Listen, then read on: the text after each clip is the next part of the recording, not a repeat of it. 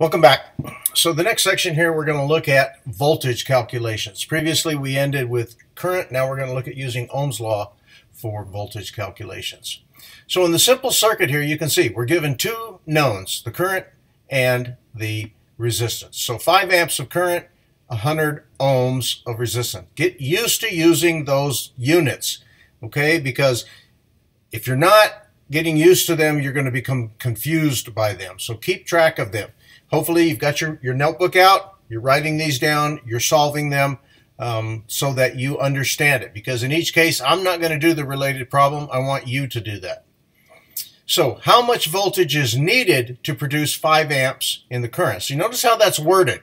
How much voltage is needed to produce 5 amps of current? I don't know what the voltage is, but I know that I'm going to need a source that can push 5 amps of current through a 100 ohm resistor. So we go back to Ohm's law. Voltage equals current times resistance. Notice now we're not using the quotient relationship, we're using the product relationship.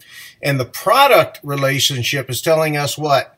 Everything is in the numerator. So everything is proportional. Everything multiplies out. Where with the quotient relationship, when I solve for resistance or current, I've got an inverse relationship going there. So voltage equals current times resistance. 5 amps, 100 ohms. Notice in this case, I don't have any metrics in here. Get used to using those metrics. I could say 10 squared here, but for this small of a problem, it's really not necessary. So 500 volts is what is required if I want to push 5 amps of current through a 100 ohm resistor. How much voltage will be measured across the resistor? Notice the term, the word, across. We didn't take the resistor out like we would do if we needed to measure the resistor by itself. I'm going to put a voltmeter across the resistor, and I want to measure how much voltage is going to be across this 56 ohm resistor, given I have 5 milliamps of current being pushed through it. Notice in this simple series relationship, I've got really a resistor in parallel with a voltage source. The clue that you should always pick up on is whatever the voltage is that's applied is going to be the same voltage that is across this resistor. So mathematically, let's prove it. Voltage equals I times R. I have 5 milliamps, 5 times 10 to the minus third amps. I have 56 ohms. So what I end up with, 56 times 5, gives me 280. And I have this exponent of 10 to the minus third. So that's going to give me back 280 millivolts of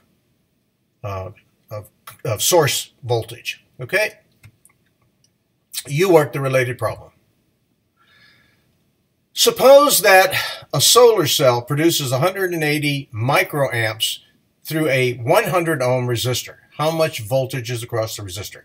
Okay, notice this says units with metric prefixes. I need you to be using metric prefixes as well as the exponents, the exponentials. Milli, 10 to the minus third. Mega, 10 to the sixth. Okay, get used to using those. Why? Because it makes your life easier. And it makes it easier to do the math. So if I have 180 microamps, that's 180 times 10 to the minus sixth. I can substitute that 180 times 10 to the minus sixth into the relationship for the current, 100 ohms of resistance. I could call that 10 squared, right? 100 is equal to 10 squared. And so what I end up with is I could have here 18 times 10, or 1.8 times 10 squared, and deal with all of those exponents and simply end up with 18 times 10 to the minus third volts. So I have 18 millivolts, okay? Get used to that in manipulating those metrics and those exponents. In this circuit, we've got 10 milliamps of current being pushed through a 3.3 K ohm resistance. We want to know then with 10 milliamps and 3.3 k ohms, what is the source voltage going to be? Again, we rely on the relationship for Ohm's law, V equals I times R, 10 milliamps, 3.3 K. What you should start picking up on really now a lot is that milli, 10 to the minus third, K, 10 to the third, they're going to cancel out. So I'm left with 10 times 3.3, or 33 volts. Okay, the 10 to the minus third and the 10 to the third canceled out. If there is a current of 50 microamps through a 4.7 mega ohm resistor, what's the voltage? Again, you should look at that question and go, what are the metrics telling me? Micro, 10 to the minus 6. Mega, 10 to the 6. Hey, it's a wash. One cancels the other out. So when I put it in the relationship, 50 microamps, 4.7 mega ohms, 10 to the minus 6, 10 to the 6, those disappear because they cancel out, and I'm left with 4.7 times 50, or 235 volts. Okay, so most of these exercises are really about you getting used to the math, getting used to using the metrics, and getting used to doing the conversions between metrics and exponents.